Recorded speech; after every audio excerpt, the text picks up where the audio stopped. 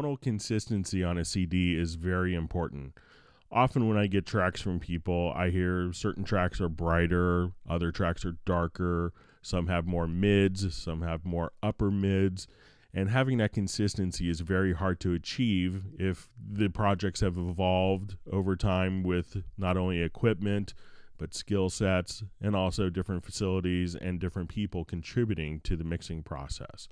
So you may run into scenarios where if we have different tracks, one may be mixed and have a tonal characteristic like this, and we can see our frequency range here, and others may be brighter sounding.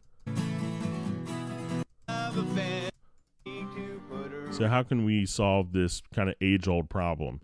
One of the plugins that's included with WaveLab is the Voxengo CurveEQ. So we'll open this up on our master section. Now what I want to do is to actually, at this point, we're going to choose our mode here to average.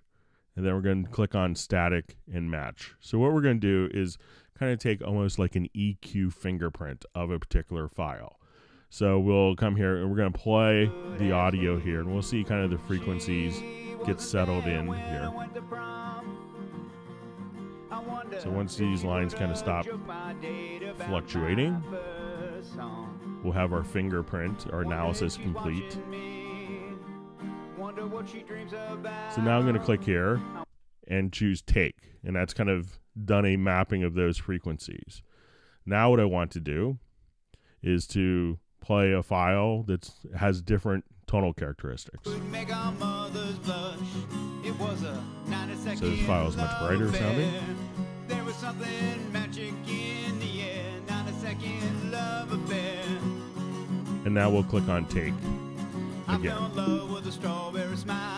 So what I want to do is use the second performance that's brighter sounding as a reference and apply it to the frequencies of this take, and then choose match frequency range.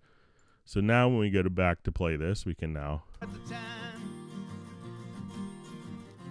smiled and listened and helped me with the rhymes.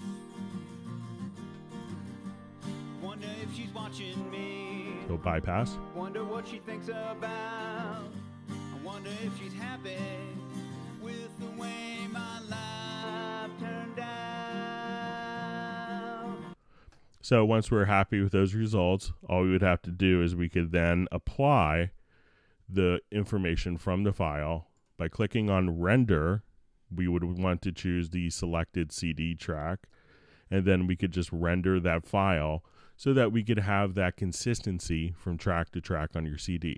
So solving the age-old problem of tonal consistencies on an audio release or CD can be easily solved in WaveLab Pro with the CurveEQ.